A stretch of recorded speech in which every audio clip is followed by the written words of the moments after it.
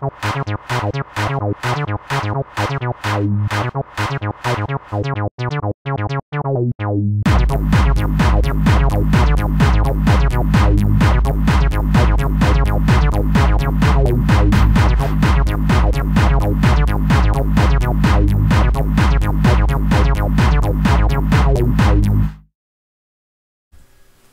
everyone, my name is Andrew Bosher, and today I want to show you guys how to make a steezy 303 acid sound using Thor's synthesizer in Reason. The track that you just heard was something I just made for the tutorial real quick, but I want to show you guys how to make this sound from scratch. So let's get started. Let's create a new project, Control N or File New. I got one open here. And for time's sake, I did just copy the notes from the previous project over to here just to get started real quick. But let's head to our rack and right click in your rack, create your first combinator, and just right here, bam.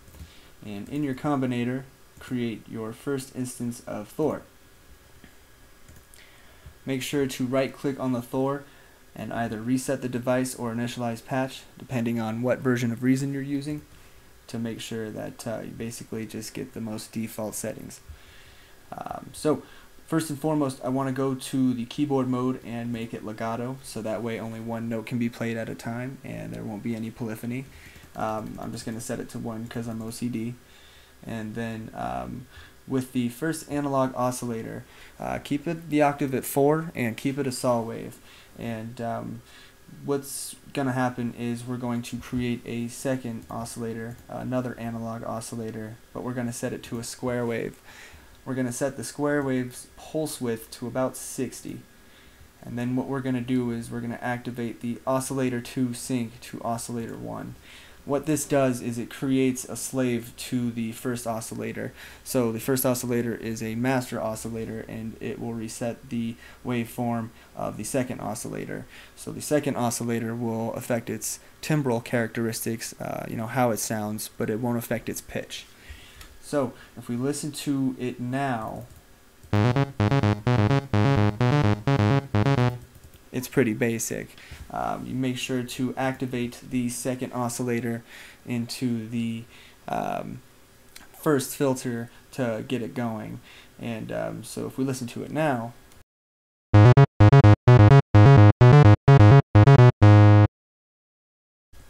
it's pretty loud, but we'll edit that here in a bit. So make sure to keep the octave at 4 for the square wave as well, and that way it'll stay nice and full. If we go to the filter 1 frequency, let's set the filter 1 frequency to about 175 Hertz, the resonance to about 92. That way it'll give a nice peak at the filter frequency, and it'll make the lower mid section louder, and it'll sound really cool. Now what we need to do is head to the filter envelope amount area and set this to 92. And again, this isn't necessarily the exact right way to do it or the wrong way. It's just the way I like to do it to get started.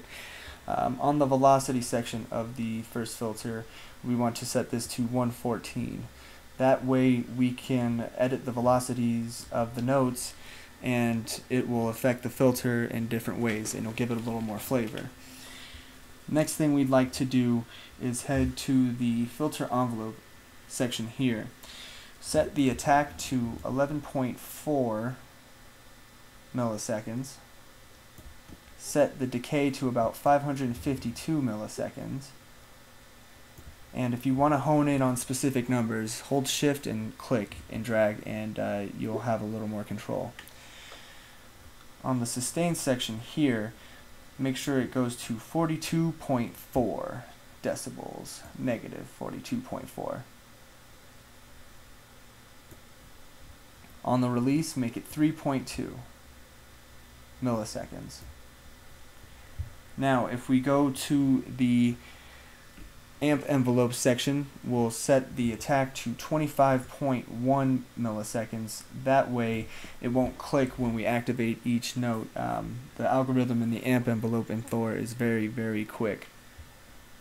We'll set the decay and the sustain all the way up so it doesn't lose any sort of pitch characteristics when it's being played, or any sort of I shouldn't say velocity, but volume.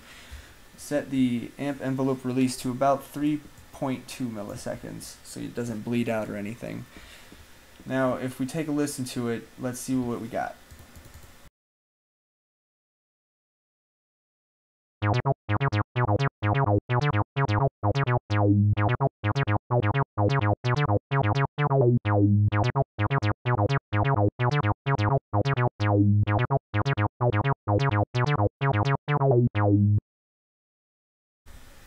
So as you can hear, it sounds like the classic 303 acid sound that you'll hear in a lot of old school house tracks, and even its own genre, acid.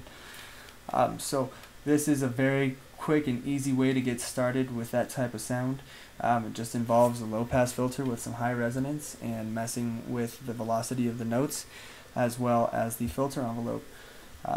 Other than that, if you wanted to make it a little more flavorful, if you wanted to make it yours, try adding a Scream 4 distortion unit and just messing with the settings.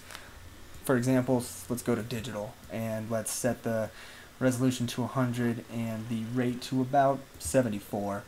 Turn the damage to about 50, and again, these are all just random numbers. I will not know what's going on until I hear it, but let's take a listen.